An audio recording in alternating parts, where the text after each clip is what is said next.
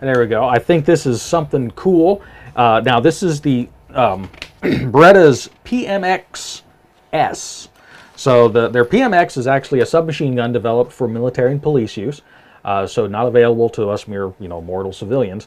This is the S version, which is semi-automatic. Now, to be fair, they actually released this officially in like 2022 at 2022 SHOT Show.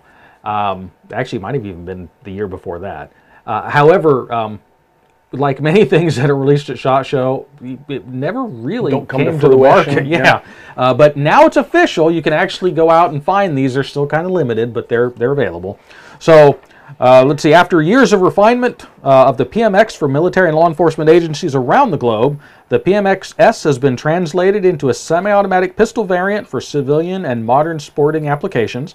The PMXs is a highly reliable and proven direct blowback design coupled with modern polymer components to enhance durability and save weight.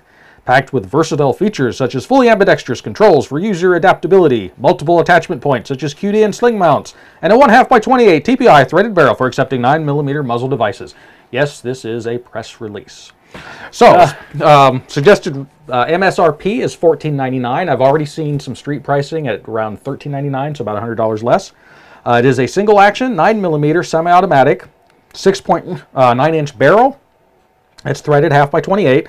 30-round magazine, 9.8 inches high, 16.4 inches long, 2.8 inches wide, ambidextrous safety. It's a little on the chunky side. It's 88 ounces unloaded. So, I mean, it's not a lightweight. But if you take a look at that, I'm going to pull this picture up. I like the way it looks. I think it looks cool. Now, the upper left and upper right pictures, that's the fully stocked version, which, I'll be honest, I'm sure they intended to release this in the U.S. with a pistol brace, but we all know what's happening with those. So those are pictures of what it would look like with a stock. I guess if you filled out all the paperwork and stuff, you could do that. Generally speaking, it's going to be available as a pistol, is how they're going to sell it in the U.S., and that is the larger, lower picture. So it's the same gun, just without the brace thing on the back. Wasn't the congressional hearing today on that?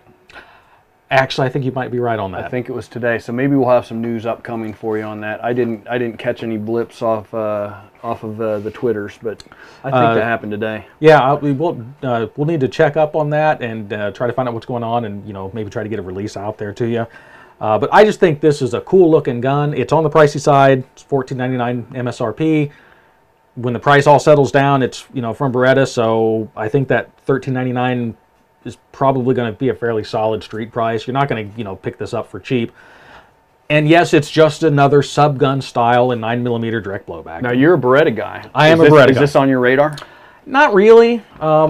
Mostly because this is the same market segment as the CZ Scorpion, as the B&T, as the name 20 of the other ones that are out there already on the market.